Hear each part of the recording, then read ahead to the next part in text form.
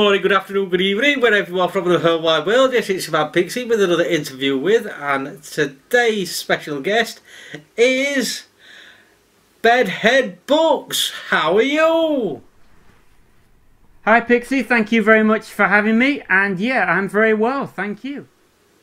That's awesome.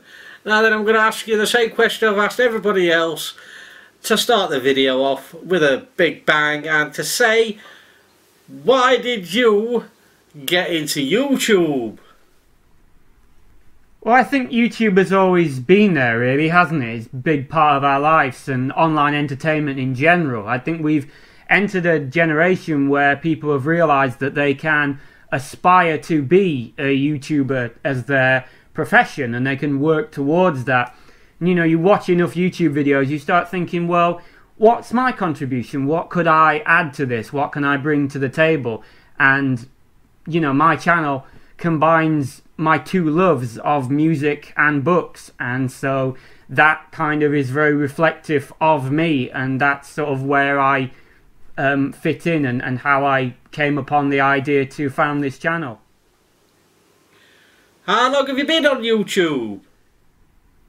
So I do have a second channel where I post vlogs, acoustic performances, all that kind of stuff.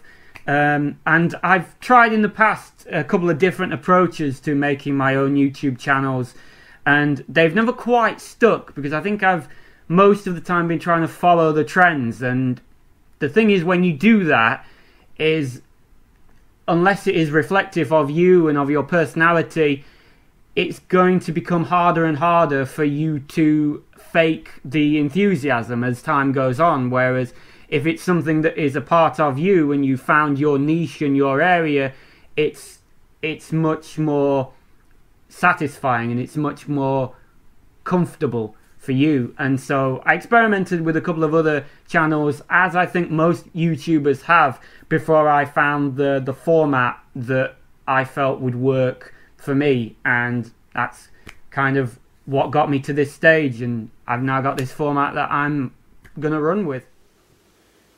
Out of all the channels that you've got on there, which is not many I don't think, because I think you're a new channel, hence you only got 4 subscribers, which other channel out of your few subscribers would you go recommend to watch? Yeah, well, as we say, this is a new channel, so I do have a very low subscriber base at the moment. From what I've seen, they don't seem to be too active. They have a few like gameplay videos and vlogs, home movies, that sort of thing. But I would encourage anyone who comes to my videos and sees other people in the comment section to have a look at their channel, to see what they're about, because, you know, the beauty of having a small channel is that you can get some conversations going, and they have provided great encouragement to me so far, and they may very well do the same for you if you are a content creator. So I would suggest really check out anyone you see in my comment section, anyone at all. Just check out, just see what they do. And out of all of the channels all over YouTube, who would be the one channel that you would want to go and do a collaboration with? So there's a music reviewer I follow who goes under the name of Mike the Snare, Mike as in microphone, M-I-C, and he does these really good analysis videos on a particular song or an album or an artist or a idea, a concept, whatever it may be, and his videos are just very engaging and they're very thought-provoking, but at the same time he's also very humble and very funny, and that's something that not only I aspire to be, but it's something I think that we have in common and that we could bounce off each other. So if the chance came, I'd love to do a collab with him. There's also another music reviewer I follow, a bigger channel called Todd in the Shadows, and his reviews and his analysis videos are great. But outside of YouTube, he runs a podcast where he pits 2 songs against each other. And that is something that I would absolutely love to be involved in if I had the chance. Who is your favourite YouTuber?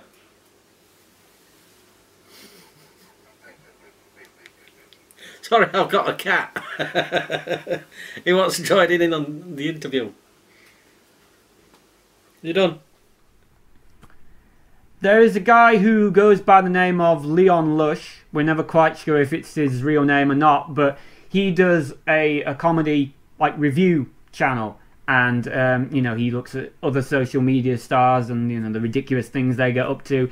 And I've been following him for a couple of years, and I don't think I've ever watched one of his videos without howling with laughter. He is brilliant. He's very funny and very creative, and apart from also being a good musician and a down-to-earth family man. What plans have you got for your channel?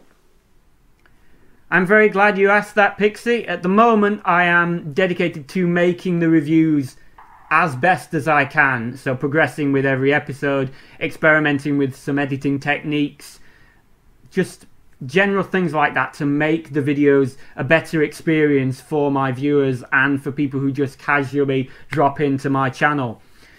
Aside from that, I would love to bring in other formats to the channel. I'd love to. There's some great music documentaries out there that deserve some reviews, and you know, there's also some music related fiction out there that would be good to talk about aside from the factual reviews that I currently do. And I've also got, as I say, my other YouTube channel. I'd like to bring that into it, and my other social media, and create a network where, you know, I can have a community and we can have that sort of that we can just have that network across those platforms so that people can see what I'm about and what I do. Where would you like to be your channel in 10 years? Well, as I said earlier, really, things do become so much more fulfilling and easier when you find something that you're very passionate about. And so I would hope that in 10 years' time that I still do retain this passion for music books and for talking about them. And, you know, I just really do want in 10 years' time to still have something meaningful to say, to have inspired people to think about music differently, to listen to it differently, maybe make their own music or own YouTube videos, and just have that community and just achieve great things with the channel. Okay then, Bedhead Books, that is the interview done and dusted with. I'm sorry about the cat invasion there. Yeah, so I hope you've enjoyed yourself, and thank you for joining me, my friend. Thank you very much for having me, Pixie, and thank you too to your amazing subscribers. So that is the end of another interview. I do hope you enjoyed it.